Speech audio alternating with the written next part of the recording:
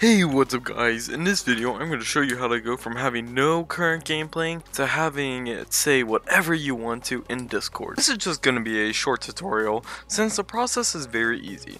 So to do this you do have to have a verified Discord account and you do need to have the Discord desktop app.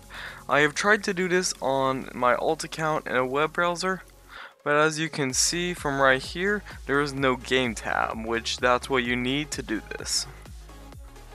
Alrighty, so what you need to do is go ahead and have Discord open, go down here and click on user settings. Then once you're in here, go ahead and go to the app settings and go to games.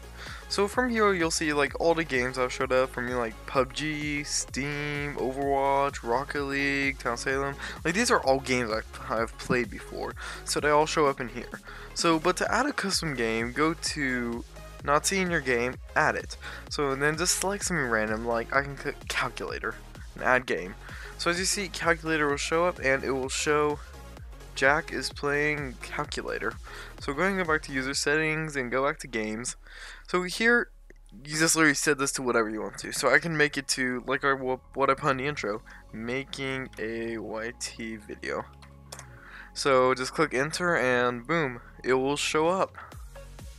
So if you guys did enjoy the video, then go ahead and leave a like, and if it did find this useful, then go ahead and subscribe. But like I said, this is just gonna be a short video, and I will see you guys in the next video. Bye.